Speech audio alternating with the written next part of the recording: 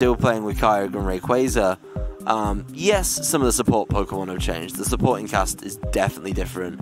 I've not seen a Hitmontop, I've not seen a Raichu. Yeah.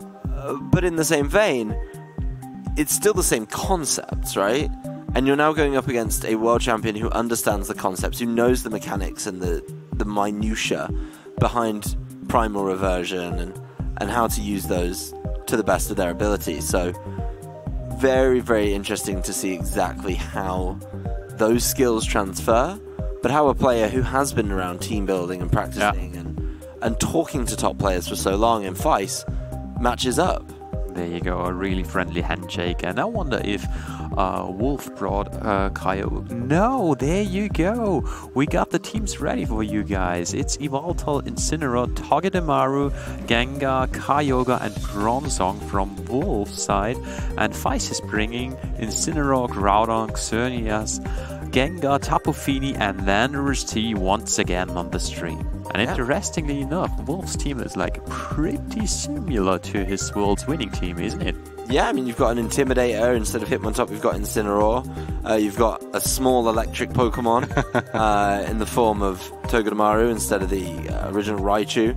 But, you know, the rest of it, you've changed out the flying element of it from the Rayquaza to the Yveltal. Yeah. Could be an interesting selection here.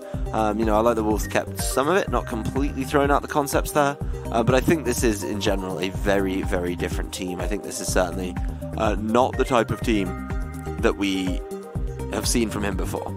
I really do like Yveltal paired with Kyogre and Togedemaru, and especially Bronzong. Bronzong plus Kyogre is really strong against Groudon, Xerneas if you manage to get up the Trick Room, because then you get the plays rolling. You can skill swap your Levitate ability onto the Kyogre and get the Rain back to let Kyogre hit the Groudons, and I do like this core. And when you got Bronzong and Togedemaru, Yveltal makes total sense because you cover the Xerneas already, and then Yveltal is kind of a really strong Pokemon against Lunala, the Psychic types, against almost every Trick Room set out there. And it's really interesting how those players are going to lead up. If Wolfe is going to try to set up a Trick Room and sweep with Kyogre later on, he might deal some damage with Yveltal on the first rounds and clear up with Kyogre. This might be a plan. There you go. We see the leads, guys. Wolfe is sending out Incineroar and Yveltal, and Faaiz is sending out Tapu Fini and Incineroar, going really defensive there. Yeah, I think both these players are honestly going to be leaning in to a much more defensive style of play, something that Wolfe was renowned for back in that 2016 run, being able to switch, being able to play the most optimal and safest play at any given time.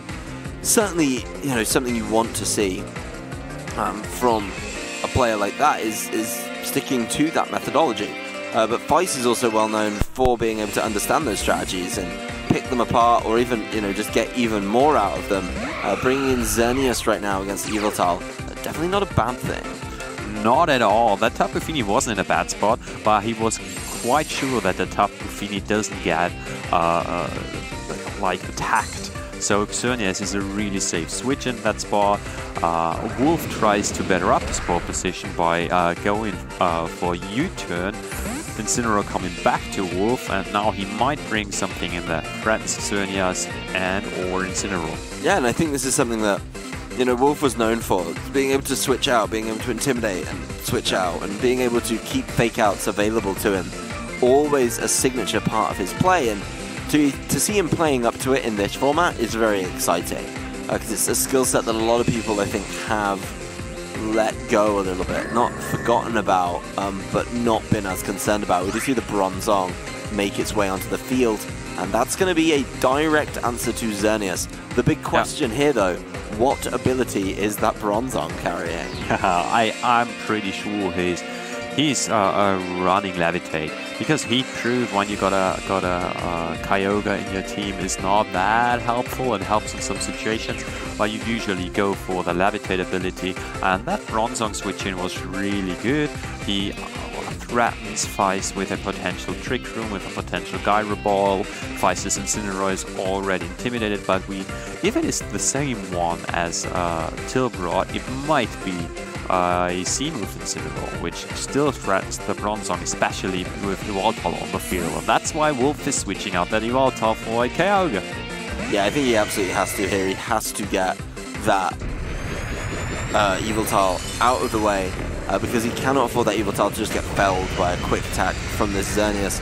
The Xerneas has to be careful as well, has to try and keep itself safe from this Bronzong, and that Bronzong in turn being protected by this Kyogre's Primordial Seed. A more intense form of Drizzle means that any Flare Blitzes, anything of that nature, heading towards this Bronzong to try and double in and knock it out, probably not going to be the play. We are going to see, though, a non-fire type attack. This recent addition to the kind of... it's always been available to Incineroar, but it's recently really made it popular again. The Malicious Moonsault might just be the solution here to Bronzong. Oh, very clever play by Faaiz. Going for Moonblast, you either chip Bronzong enough to finish it off with the strong C-move, or you're gonna cover a potential switch in really well, because nothing can stand the Moonblast plus Malicious Moonsault really well, and so Faaiz is already in the lead. Yeah, Faaiz is taking a Pokemon count advantage here. And this game for Wolfe, I'm very interested really how he's going to deal with the Xerneas now. We've already seen that Bronzong has gone. There's no chance to paralyze it with something like the Togedemaru, and the Togedemaru using a move like, Nuzzle, for example, which would have been great. Yeah. There's just not that option for Wolfe right now, and Faaiz seems to be in a solid position where definitely he's able to kind of control the board and push pressure down. Kyogre, of course, is going to be moving after, so it's going to be relying on Origin Pulse. Yeah. And I think once you get Incineroar out, this board looks fantastic for Faaiz. And Wolfe switches in Incineroar in favor of Kyogre to not let it take any damage. And of course intimidating the Faiz's Incineroar once again, and being able to fake out the next turn, but Faaiz doesn't play that game and switches out his Incineroar in favor of Groudon, which was really safe, because the only thing Wolfe could have done was like going for an Ice Beam, because there's always the pressure of Groudon coming in, and Xerneas is still standing there and able to either deal some damage to Yveltal or just straight up go for Geomancy.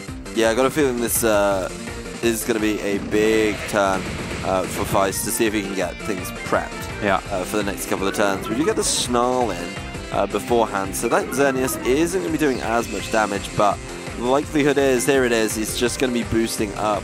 So that Snarl not really sticking. That Snarl will be nullified, and the boost will go the other direction as well for a potential Xerneas sweep at the end of this game.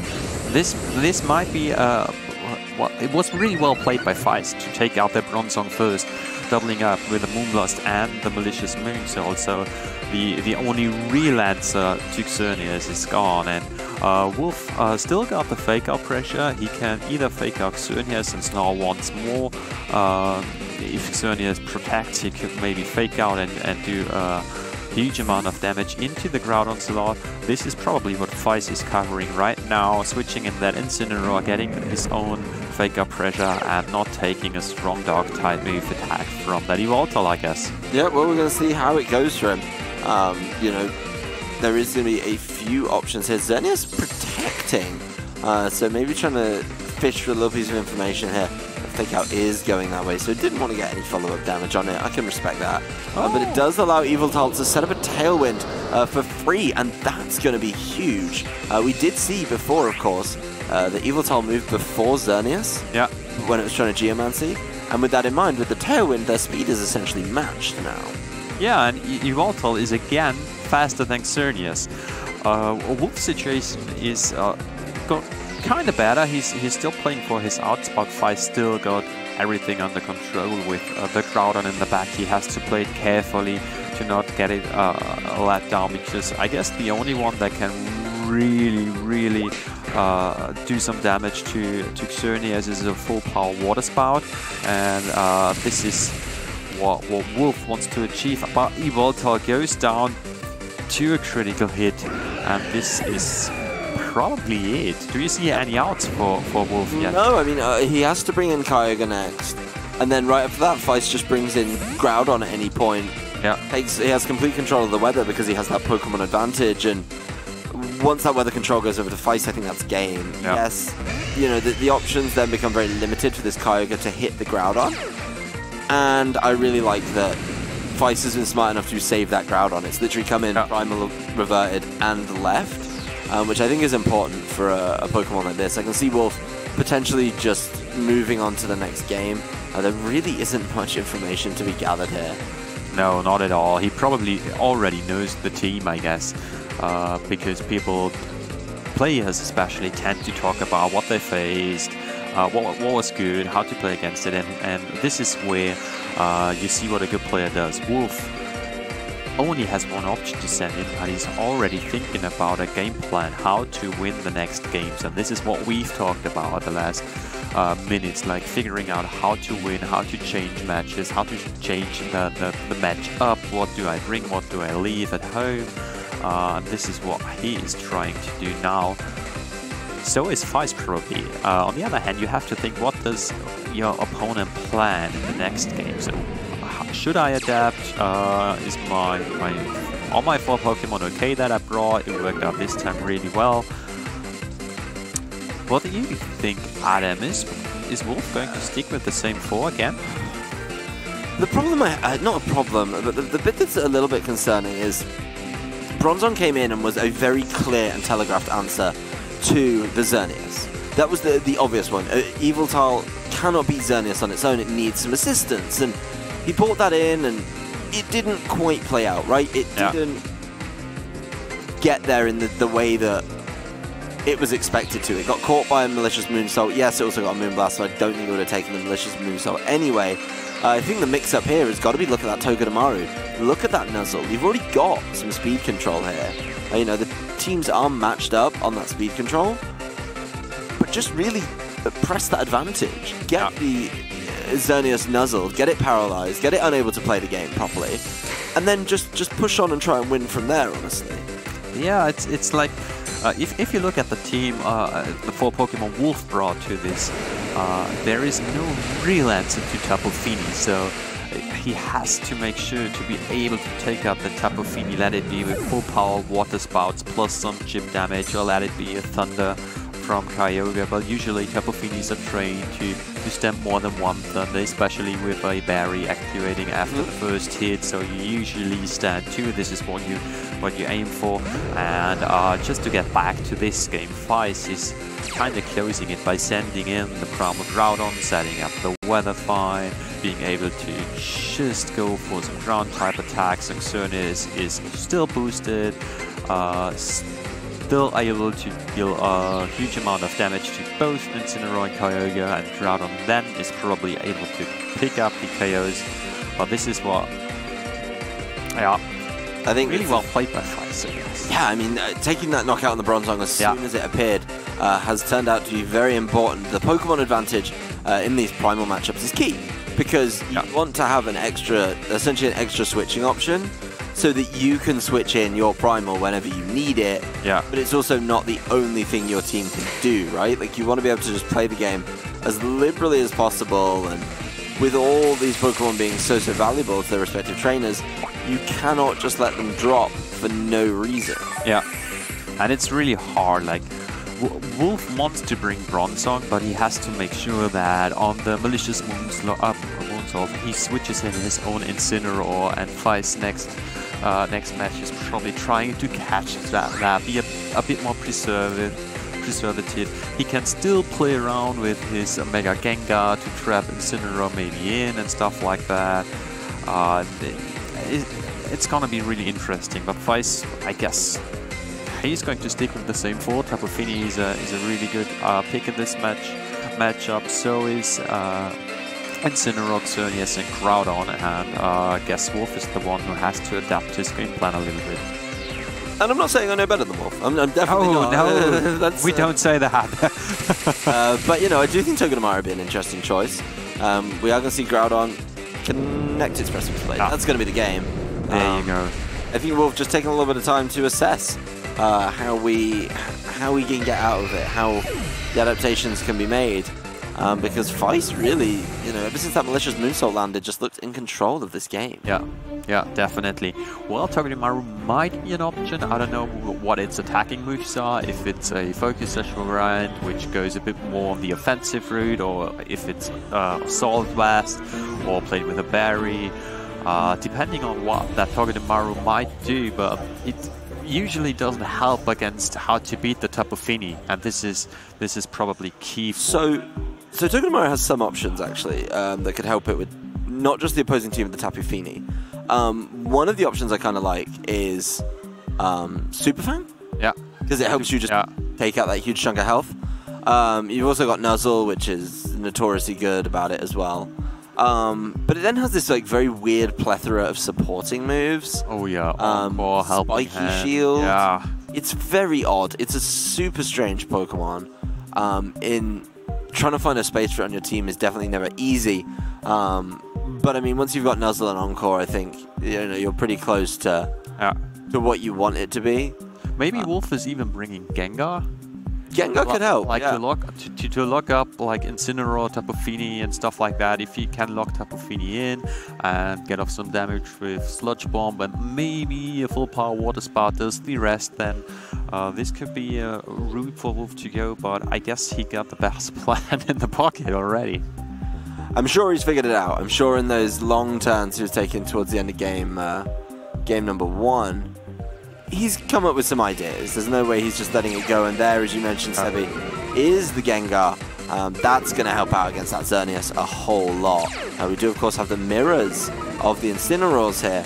But the curious thing is, Wolfe's Incineroar can fake out Faiz's Incineroar partner, but Faiz's Incineroar cannot fake out Wolfe's Incineroar partner. And that changes the tone a little bit. And that Gengar is threatening the Xerneas, but Wolfe also, it's a really clever lead by Faaiz, because Wolfe knows there is malicious Moonslaught on that Incineroars and coming, so it's a really mind-gaming lead from Faaiz, where he can kind of play relatively safely if he wants to kind of trade and just clear up with Groudon later on, if that's the plan. But we do see a really fast fake out from Faaiz into Incineroar, and Gengar from Wolfe uses Taunt on Xerneas. Yeah, but Xerneas doesn't fall for it. Xerneas actually just Moonblasts right back at the Gengar.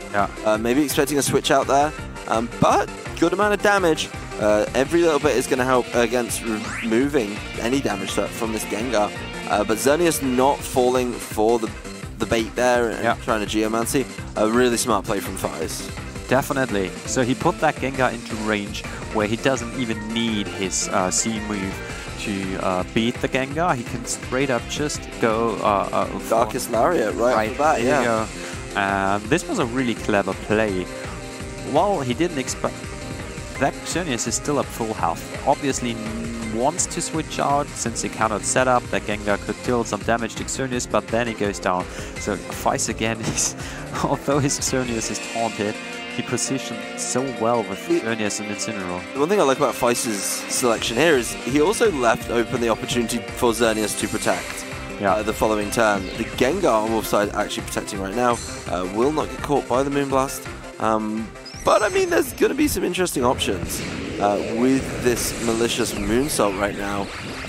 Protect doesn't quite stop the Z moves. Not yet, not all, but I doubt this is going to be enough. I don't think it's going to be enough. It's going to be close. It's going to be close. I don't think it's enough, but I think it then puts him in range for maybe using something like a Dazzling Gleam instead of the Moonblast to hit it. And that's definitely going to be a slightly safer move. There it is, a little bit of damage, only a quarter, while it couldn't fully protect itself. And that's a nice play, I like that. I think that's very, very smart. You either get the knockout, or you help out with your ranges a little bit when it comes down to, some of the attacks in the subsequent few turns.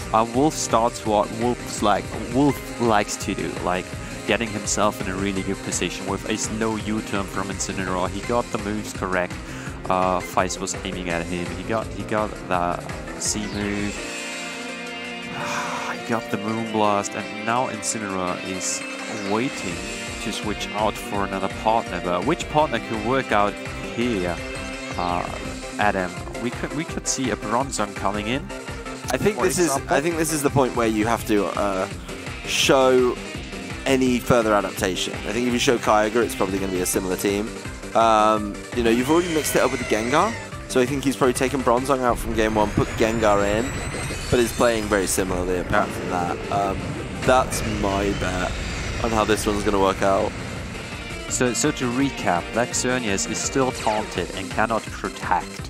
So if the Kyogre is faster than Xerneas, well, I doubt that because we got Trick Room probably on the team. But Wolfe is now in the position where he deals a huge amount of damage, and Origin Pulse probably is enough to one-shot that Incineroar and KO the Xerneas, combined with a Sludge Bomb from Gengar probably.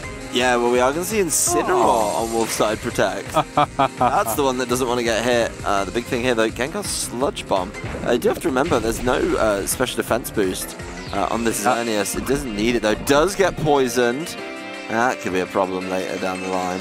As Xerneas is going to trade, I think, itself for this Gengar 1-for-1 with the damage from Malicious Moonsault through Protect. Does mean in 3 turns that Gengar has been picked up. But Kyogre's Water Spout means we're going to say bye to Xerneas on Faiz's side. He could be okay with that, to be honest with you. You know, now he's traded that Gengar, we get back to the situation where if he can bring in something to partner up with Incineroar and quickly knock out one of Wolfe's Pokemon on the way in, then he's going to put Wolfe in the 2-on situation where he's only got 2 versus potentially 3. Yeah. And that's going to be the kind of play he needs to make. He's almost forcing that issue early here by bringing his Groudon in against a Kyogre. Well, he brought the Groudon in, and I like the pick from Wolfe. Like, he brought Incineroar in, which freely lets him switch out the Kyogre. He can fake out the Groudon, switch in something else. Faaiz might actually make use of that. If he got U-turn and he predicts something like that happening, a safe play, then he U-turns out and batters up his ball position. Yeah, this is something we talked about. This is really interesting now. Now the big plays are going. The big plays, I think, are going to be revolving around U-turn. Yeah. And do you fake out, do you manually switch, or do you U-turn to get that board position? Because both players are trying to get it. Wolfe here, starting off with a manual switch out, could be making that play, which does result in that very quick adaptation all the way through. Groudon fire punches, and that's absolutely huge. Oh, the Darkest Lariat to follow. I think Faaiz might have called this. Oh, I didn't see that one coming, man. But this is the thing we are talking about. That fire punch into Kyogre and Darkest Lariat into the same slot, taking out the Bronzong in one hit. Amazing. Yeah, no, to be quite fair, that's a... I mean, we say, oh, it'd be a big play based around switches. And unfortunately, I think Wolfe's on the, you know, the not-so-nice end of it. He switches out his Kyogre, thinks I'll save it, Bronzong will come in, maybe I'll find my way through this Groudon. But now Faaiz has 3 Pokemon remaining, and Wolfe will have no way, after this Incineroar comes back in, to intimidate again or reset the weather. Or to switch. And this is what Faaiz can still do. He can still preserve his Groudon, take it out, and then let Groudon do the rest. Yeah, right now I think Faiz's job is to just switch out Groudon, do whatever you need to do with Incineroar, but calling that Bronzong switch in, that was a monster. That was a monster play, and that was the kind of play that, you know, not many people would go for. Not many people think, yes, he must bring it out, and not only that, you know, to call what it was correctly as well. Very smart. There's that Groudon leaving the field. To do such a brave play against the former world champ is like... Right? So... the audacity of it. The pure cheek. Yeah. So Faaiz, this play sealed the deal. The matchup was already hard for Wolfe. And he already struggled against how to get water spouts off and how to deal damage. It's not getting any better, I can tell you. That said, I mean, he's got water spouts, he's in the rain. I think now it's Tapu Fini. Oh, hello. Tapu Fini's in here to basically try and whittle down Pokemon on Wolf's side while the rain is still in play. And then, as soon as we get the sun back through Desolate Lands, then you can try and tidy up the game and push on from there. So, be really interesting. This Incineroar does not feel like it's going to be having a good time over on Wolf's side when you were just throat chopping for an option I could see is damage. Like if Wolf's Incineroar got a C move as well, and Kyogre going for Ice Beam plus a C move from Incineroar into the switching in Groudon could be combined with some critical hit or something enough to get rid of the Groudon. I'm not sure how I feel about this play. I'm not sure how I feel about bringing in the Groudon like that manually when you really weren't obliged to. I feel like that may have been a little bit too much. You probably wanted to bring that in at a later time. We do see the Ice Beam. We don't see a Z move. We just see Throat Chop. It's not bad. It brings it down to just under half. Yeah. But right now, I mean, the biggest concern for me is has Faaiz just shown that off too early? Because, you know, he needs his Groudon to be moving first. His Groudon's got to move first to try and deal with these Pokemon before they fight back. We've seen that Incineroar and Kyogre together can do the right amount of damage. So some speed control here with the Protect. Oh, there you go. Oh, there it is. I love that move.